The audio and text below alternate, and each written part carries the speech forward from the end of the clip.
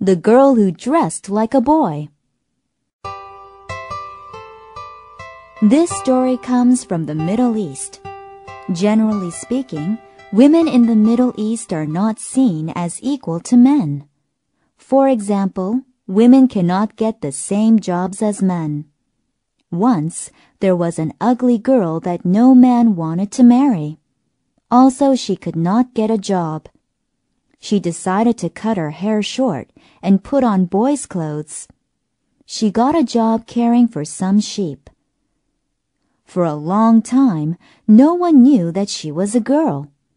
Then one day, while she was out in the field, she saw a young man lying on the ground.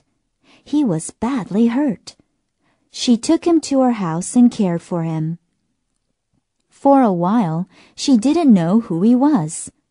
Then she heard that the king's son had been attacked by robbers and was missing. She knew for sure that the young man must be the prince.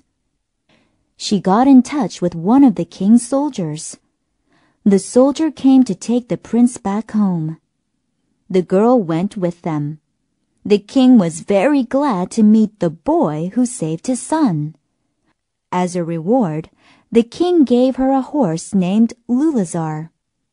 It was fast and strong and could also talk. From time to time, she would go to visit the prince.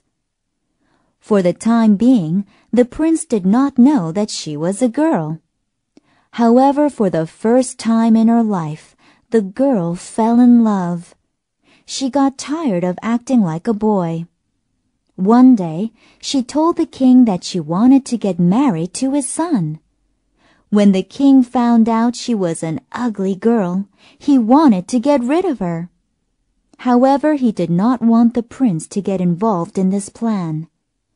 He decided to send the girl on a dangerous journey.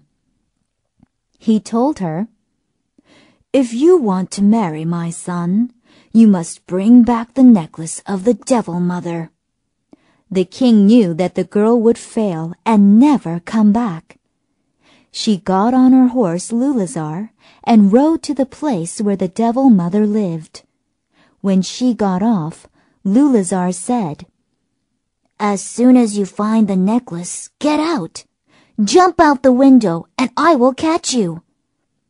The girl went quietly inside.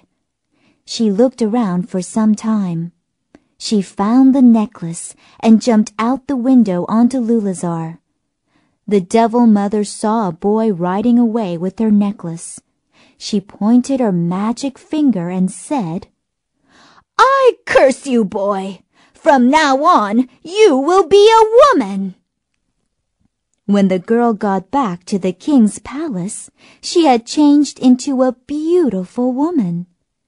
When the prince saw her, he immediately fell in love and asked her to marry him.